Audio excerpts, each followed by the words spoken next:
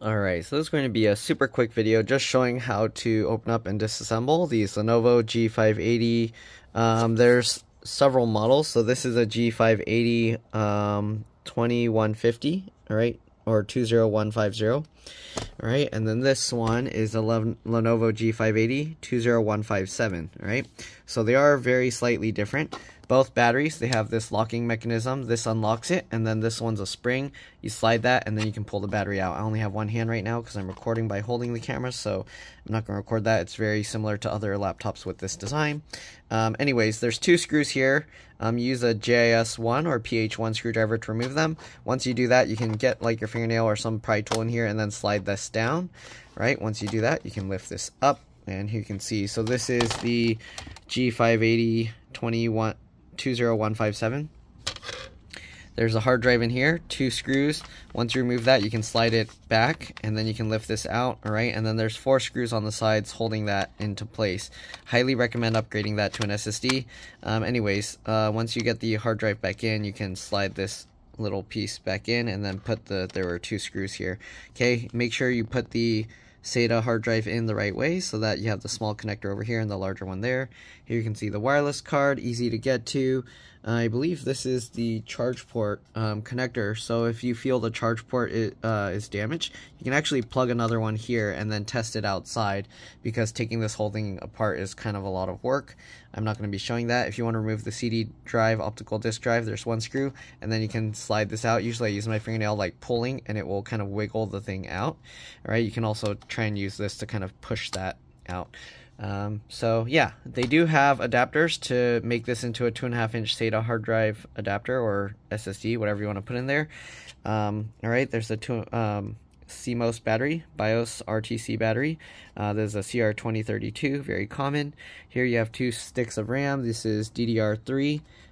If I pull these tabs to the side, with one hand's a little tricky, but here you go. You can see the type of RAM in there. This is 4 gigs PC3L 12800S. Alright, you should be fine with any PC3L 12800S RAM. Okay, the customer actually upgraded, not this one, but the other one, because this one has a motherboard issue.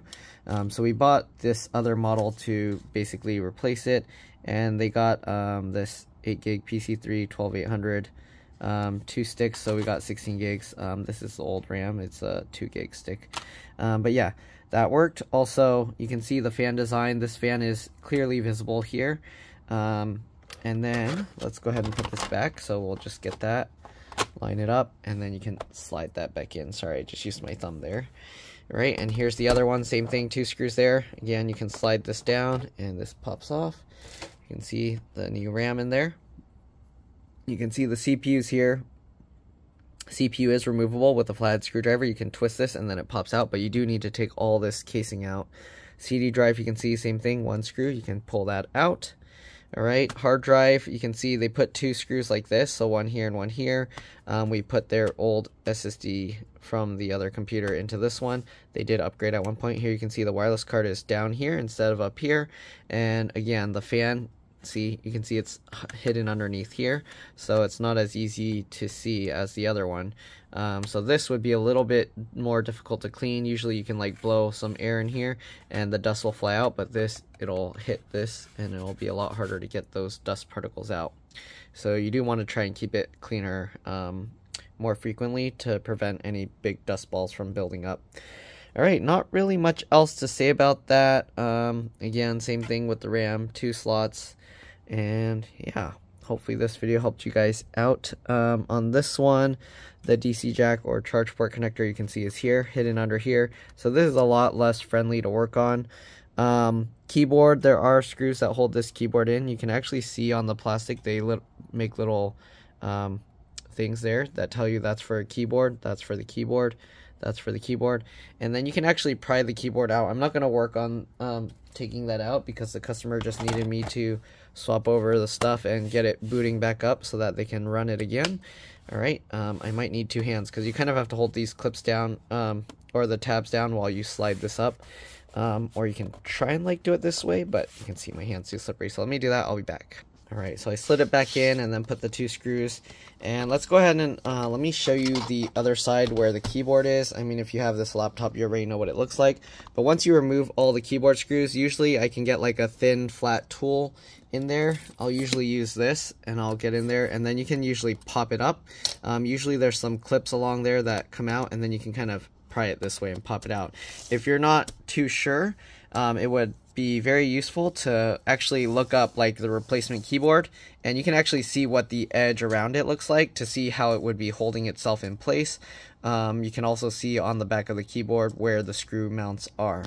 So yeah, that's usually how I figure these things out. A lot of times if you can't like figure it out from looking at this, you can also check if you were to buy parts, and you can see how the part is designed and figure out how to pop things apart. So yeah, these 2 laptops, they are slightly different. They are same model number minus the extra model name stuff there, but they're both G580s. Alright, so keep that in mind. Just because it's a G580 doesn't mean it's exactly the same. So yeah, not really much else to say. Hopefully this video helped you guys out. Hopefully you're able to upgrade your computer or repair it. If it did, please make sure to like, comment, subscribe, share my channel with others so that they can learn how to upgrade and repair their devices as well. And if it helped you save a bunch of money, please consider contributing a little to the channel. Every little bit helps and allows me to continue making these videos for a living. If you can't help out that way, it would help a lot if you could watch a few of my other videos and then like and comment on those as well. Other than that, that's pretty much it. Thanks for watching, and I'll see you on the next one. Bye.